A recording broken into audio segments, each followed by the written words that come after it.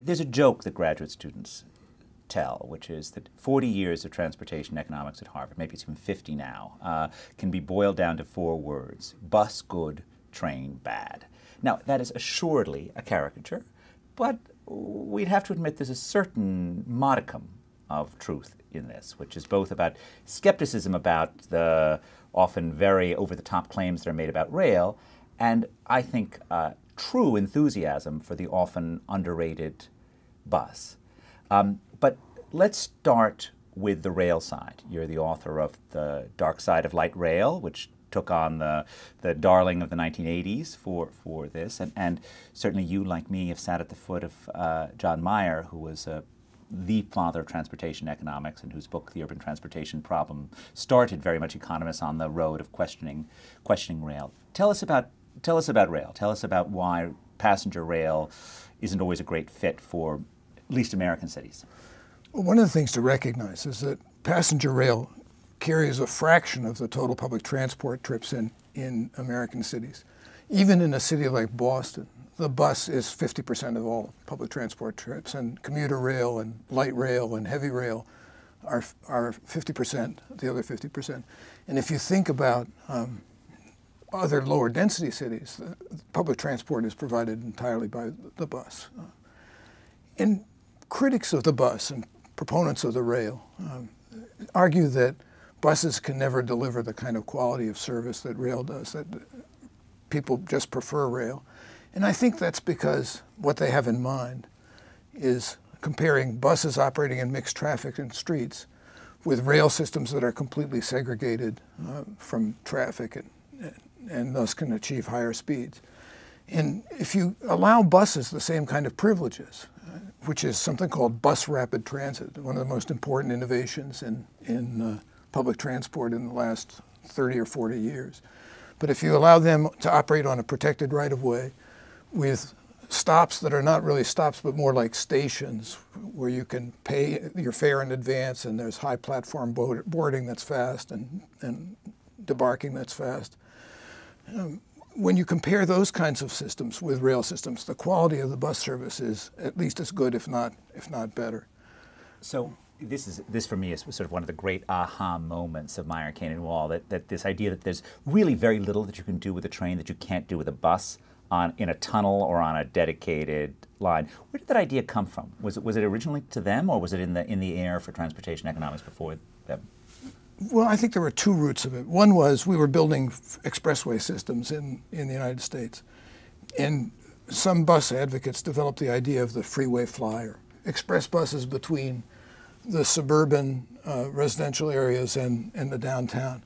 And those turn out to be about the only buses that showed a lot of growth in the 60s, 70s, and 80s. Were they dedicated lanes or no? They were just because the freeways were generally not that congested, so they weren't dedicated. And then in South America, the city of Curitiba invented this idea of bus rapid transit, essentially designing a bus system so that it mimicked the service characteristics of a train. And that idea was ignored, I think, for a while. John Kane and John Mayer were attuned to it until Bogota developed the transmillennial system. Yeah. Right. So where did Curitiba get the idea? Did it come from an inspired mayor there? Yes. Where is it? A mayor whose name I forget, Jaime Lerner. I think. Jaime Lerner. Who was by training an architect, and who did a bunch of wonderful things with his city, made a park system and in addition to developing this new transport system.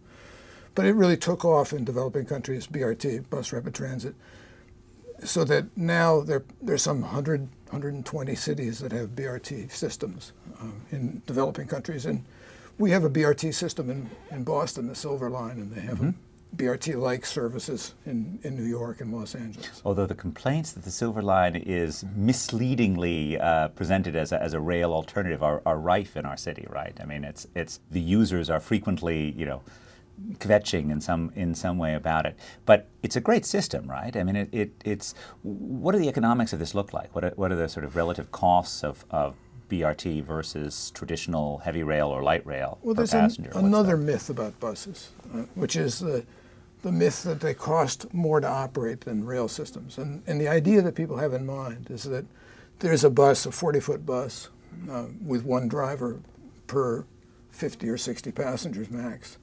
Whereas with a rail system, you could have a train of 8 cars, each carrying 100 passengers, and so you'd have 800 passengers behind one driver. But the reality is that you have to spend a lot of labor in maintaining the track, the power distribution, the signal system, and the rest with rail.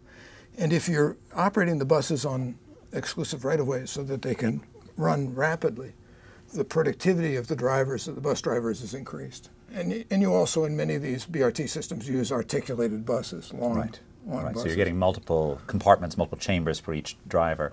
This would seem to be an ideal place for driverless vehicles as well, on a separated lane, so there's less likelihood that anything bad will happen, under complete regulation from the transit authority or whoever runs the buses. So, I mean, wouldn't this seem to be an area in which you could quite possibly get rid of the drivers altogether in some, future decade? Yes, and for example, places like Singapore, which has a kind of unskilled labor shortage, are experimenting now with driverless buses or driver-assisted buses. Of course, that makes sense, right? Singapore being a pioneer that it is in many things, that's right. Including transportation. That's right. We'll get back to that in a second.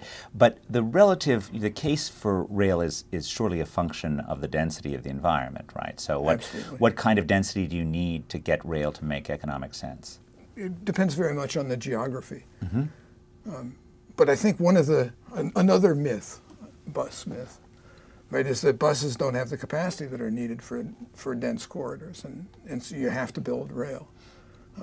But there are very few corridors in the United States that carry more than 15,000 passengers per hour per day, or per hour in the peak direction. Right. That you could surely accommodate with.